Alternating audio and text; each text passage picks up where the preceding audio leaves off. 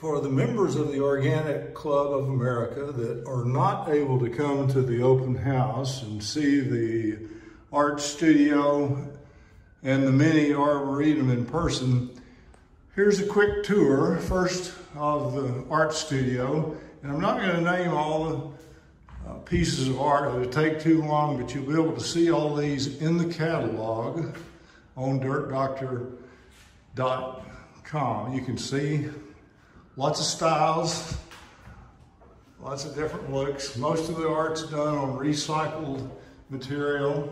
Some sculpture, not as much as paintings.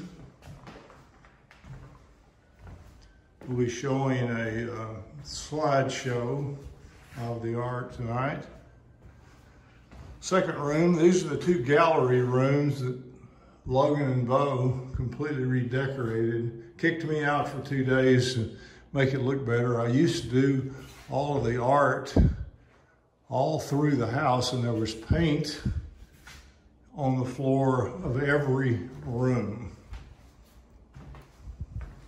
Now, 2 rooms have a good looking floor, and I'm relegated to doing my art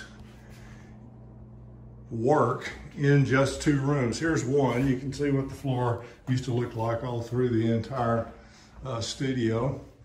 This is a piece I'm working on right now with cattle panels. It'll be an outside piece.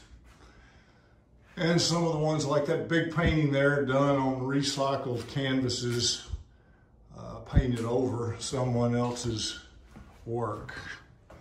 The hallway is full of a few other styles. This is a room that was set up as a living quarters with a few additional pieces.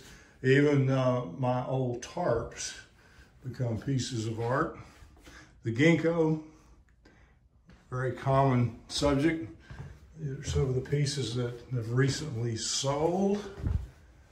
I'm doing several hearts